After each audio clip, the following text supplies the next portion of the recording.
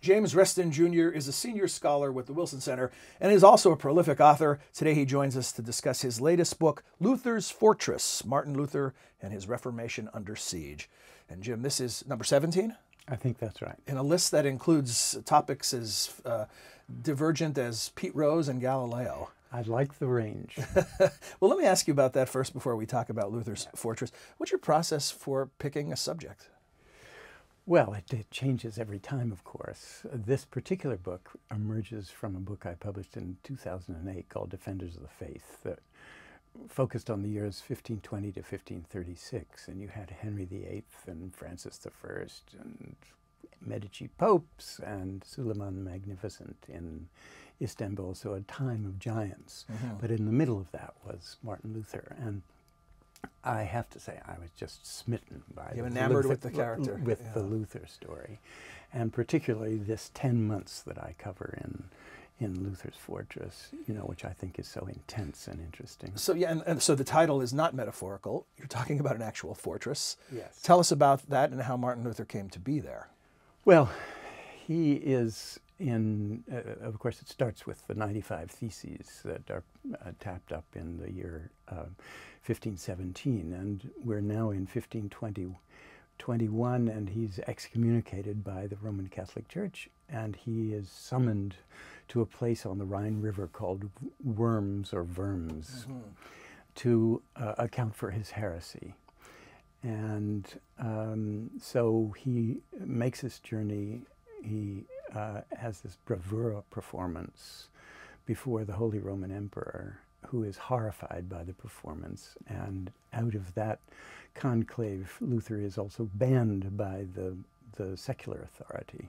So he is subject to be seized and taken to the Inquisition and burned at the stake. I mean, this is the time they did that. The Salman Rushdie of his day. Yes.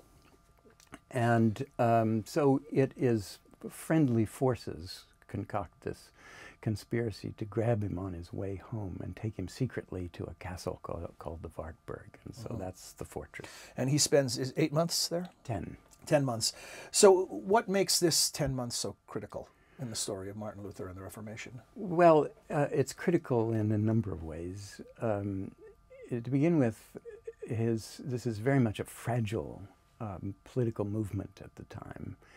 And so the downside for him to be in absentia from Wittenberg, the core of this rebellion, is that it's taken over by fanatics, basically, in his absence. So one problem he has is how to keep this movement into control when he's absent. Secondarily, he is enormously prolific during this period. I have mined the letters. He writes letters almost every day. And in that period, he, I think, crystallizes his theology, which is very much an attack on some central tenets of Roman Catholic theology. But perhaps most traumatic of all is that he translates the New Testament of the Bible from the Latin Vulgate into the speech of the man on the street in Germany. In 27 weeks. In 27 weeks. Which is remarkable. It's actually 10 weeks in 27 books is where we've That's got where it upside.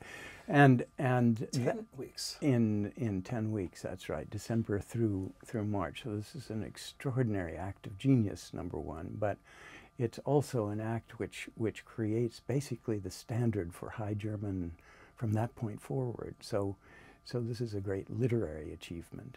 He also looks into his sexuality out of Martin Luther's attitude towards his own sexuality and celibacy in particular. He proclaims that that celibacy is the work of the devil, that it leads priests into insincerity and into abuse. A very modern subject altogether, and he struggles with his concern about the devil and evil in the world, and for Luther, the devil is a very tangible, immediate figure, and he feels that unless you really believe deeply in the forces of evil and the devil per se, that your belief in Jesus Christ is less. If he had perished or had been permanently removed from the movement, is this the difference between something that was transformational for Western civilization versus a historical footnote? Oh, I think absolutely it is. I mean, he was the spiritual leader, the intellectual leader, the political leader, and had it not been for him, who knows what would have happened so far as the so far as a Reformation is concerned. So, so this is critical. The fact that he survives this period. I mean, he's beset by all kinds of psychological problems and physical problems. He could very well have died during this period. He could very well have been seized by the authorities and burned at the stake. And fanatics take over his movement, and it would have absolutely been a footnote in history. So yes, I believe it was transformational. Two major themes that emerge for me that I'd like you to comment on, then hear if there's another you'd like to tell us about as the author. One is, this is a story about the power of focus in many ways, especially in an age of continual partial attention. Yes. Looking back, this man alone in isolation for this period of time, and these remarkable moments and achievements occur, intellectual achievements occur. Is that one of the things that you see as part of the story? Well, to be absolutely honest, that was the great challenge to me from a literary standpoint of how to write an exciting book about a guy who's sitting in a cell for 10 months, yes. You know, basically. But so the excitement of it is the pressure that he's under and the what-ifs of the thing, which we've just discussed. But also what happens when a genius and a great spiritual leader like this is forced into solitude. Mm-hmm. What happens? Does he go crazy, or you know, is his movement shattered in his absence? What does he do?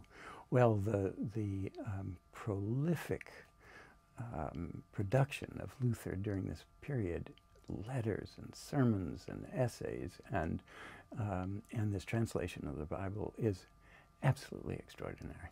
The other theme that strikes me as part of the story is the impact one person can have in history. That we often think in terms of the conundrum of whether the person makes history or history makes the person. Right. You've made quite a case with this book that one person had a significant impact on history. Yes.